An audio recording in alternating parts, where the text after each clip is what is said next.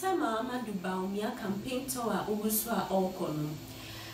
Ogopiemu na rugu and one student nurse be ebisa question said that ben eno mo Alawa na eba betum.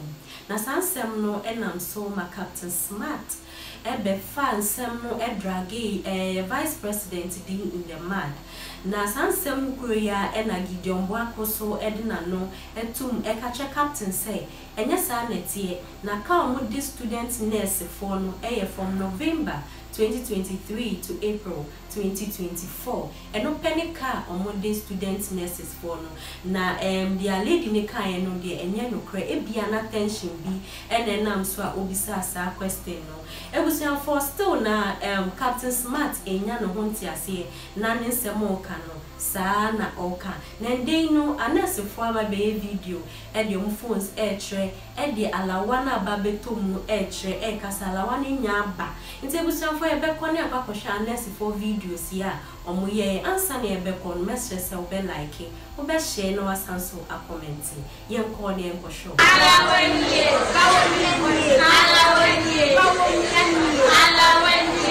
This is very urgent. This is very urgent. I mean, how does This is very urgent. This is very urgent. I'm a passport. Adafunu looking at the video, noting who say any jediaba, omunyaje, share on phones, no they tray and say and share Alawa nya betum, asa omu didi and I say asa net share be baby. Until we some for your cost one video.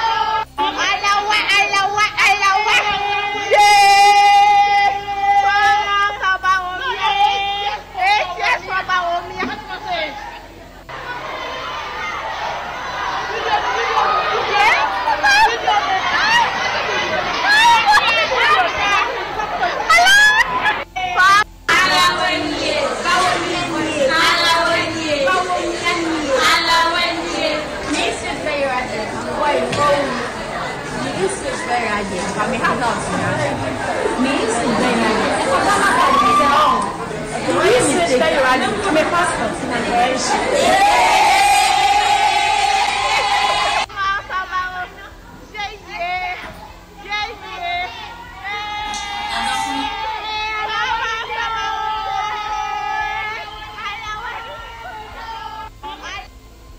Adafunu me share video ni announcement say ni jiaba.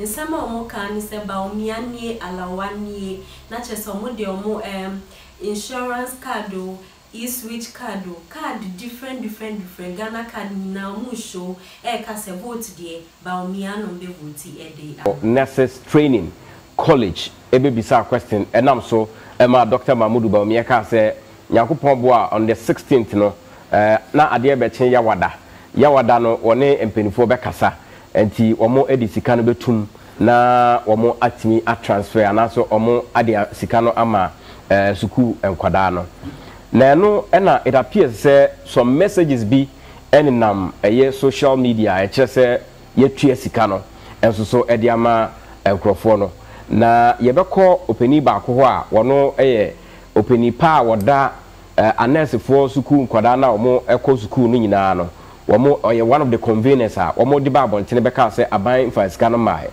enti we na yehunu message ya ba bontene ene so de beto so phone message say dia ya send sika ama obi no wo de to so na amanfo hu say ampa ba na ene panina akodi nkomo Robert Immortal convener for Ghana Nurses Midwives Training Association school for no wono eda one man no yenko bisa no say wanya the message sanse ebi se omo de aba na message aba eche se aba no kra na se nya no kra. Robert, good morning. Adofonom yekọ enimu osansem we emu. Anese form penifo no baako. Eno so beka se Alawa ne enyam betum. Na sisi anese for video ababeto monten so say Alawa ne nya betum no. Ye ne no ekonya inkomotwetwe bi ebise no 1 or 2 nsem bi ehun say ono so ne dia ba betum anase sen na nsem no esi eti. Good morning, sir. Eti sen. New year. Na Robert, yahu eja kire se musika no aba wo hwe eye message na a free Ministry of Health ehonma eche se yetua allowance no wo hwe message na dear trainee, your November to April allowance of 2,800 Ghana cedis has been paid to your e-switch card. You Adofonom na chese ensema Dr. Gideon Bwako eka say ka wonde anese for ni na from November 2023 to April 2024 no utumi hu say sa Alawa no ena babetum anase sa ska no ena babetum looking at letter ababonten ayetie no yeridi ede amaye no utumi hu say from November 2023 to April 2024 ska no ena babetum. May load funds. Thank you. What your message, EB? Thank you so much for the opportunity. What I would say about that is that we also cited that information. Around 5:30. What's the most information around 5:30? Yeah, 5:30 p.m. Okay. That was when we cited the information. So we could confirm that about 25 schools across the country confirmed receiving an amount of 3 months payment, with an exceptional to the one student, who received 4 months of payment. Okay. Adofonom yetie nsem na chese omo receive 3 months pay. Nipa baako pe one student pay na ne de no ekoye 4 months pay. But omo maka ni na 3 months pay. Na yes se omo nyina so no receive about 25% of student nurses for no and receive this. This payment spread from our immediate nurse who completed school in 2023 and my year but the 2021 batch who the government owes 27 months, and then our juniors, the second years, who the government owes 16 months. They all receive a pocket of 3 month payments. Okay. And this payment is not for all students in those schools. We can confirm that not every student in those schools that we are talking about, the 25 schools, Etienne Kwanta, Dunkwangonofi, Tampali, Robert. Adofonom ye share ensem no sanye si ekwa. Natural say students no abai e de kaye papa. Wo hwe bi mu a na is abai de ebi mu ka 15 years.